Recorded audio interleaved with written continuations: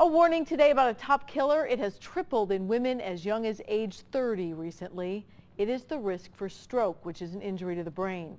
To lower that risk, you might want to take advantage of the salad secret. We explain what that is in our Medical Edge.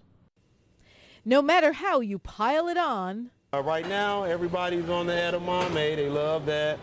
The avocados, antioxidants and everything. Or top it off. I like smaller things like peas and corn. I always have to have cheese in my salad, so.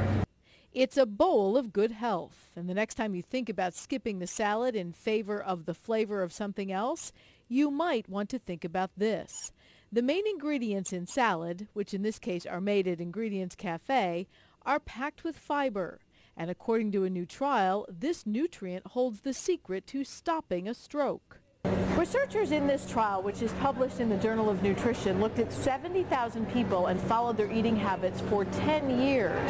They found those who had the most fiber during this time, who were free of cardiovascular disease at the beginning of the study, had the lowest stroke risk. In fact, it was 10% lower than those who didn't eat fiber.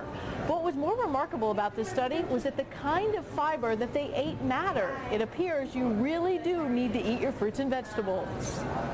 The study found fruit and vegetable fiber lowered stroke risk, and other types of fiber such as cereal fiber did not. So for 10 of the top stroke-stopping salad bar picks, choose your greens. It's usually mixed, or sometimes I'll get mixed greens and romaine, mix them together.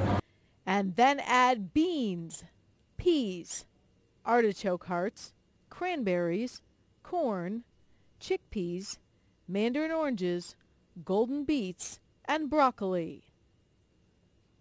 Hard not to love those, isn't it? That's how I No, love it's to easy. eat. It's easy not to love those. We're not sure why the fiber makes a difference, except that it works against waist weight and blood pressure, and those two things we know as they come down lower stroke risk as well. I love fiber. Brad's like, I wouldn't be eating that salad every day. I'm not looking for fiber, but a good salad every now and then. Add that to the menu. You guys have a great day. Thanks, Liz. Thanks.